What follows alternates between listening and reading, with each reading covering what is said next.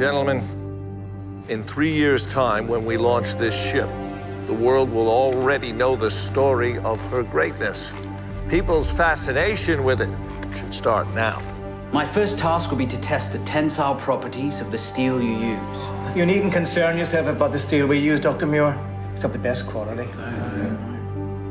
A head full of questions with no answers. That's what I love about you.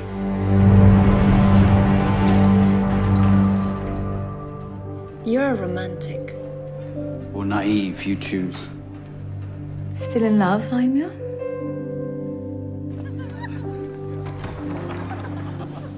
Institutions like this would not exist if good girls were not led astray into sin. I'm aware of my failings before God, but I'm here now because I've just learned the truth.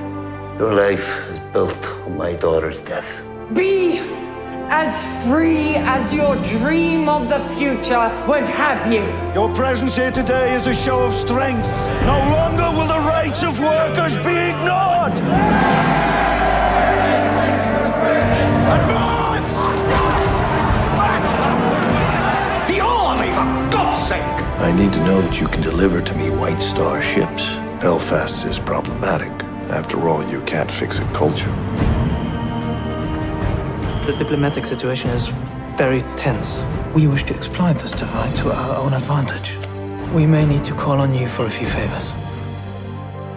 I've conducted examinations on the latest batch of steel plates, and I believe there are serious grounds for concern. How concerned should we be? Well, that depends on how much you're willing to gamble. You're incorrigible. I do hope so.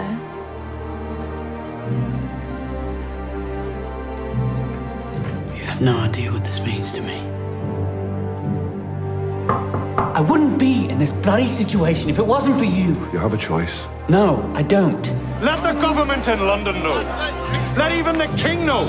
Let them know that if provoked, they will defend their homes, their hearts, their heritage.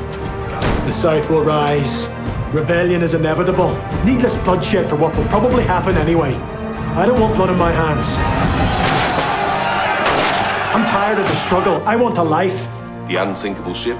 A stroke of genius. I said theoretically.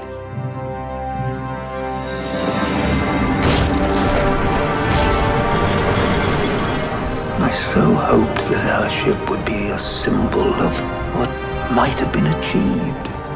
A unifying force. That was my vision. You always quoting Brunel, an engineer who never compromised. Both you and I know that this ship is nowhere near as safe as his.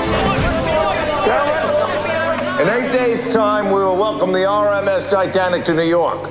And when you have seen her, write about her. As I see her at the quayside, I realize it is not just the ship that has backbone of steel, but the people who built her. I'm glad we're sailing together. Me too. There's a bigger picture here. Bigger than the ships we build.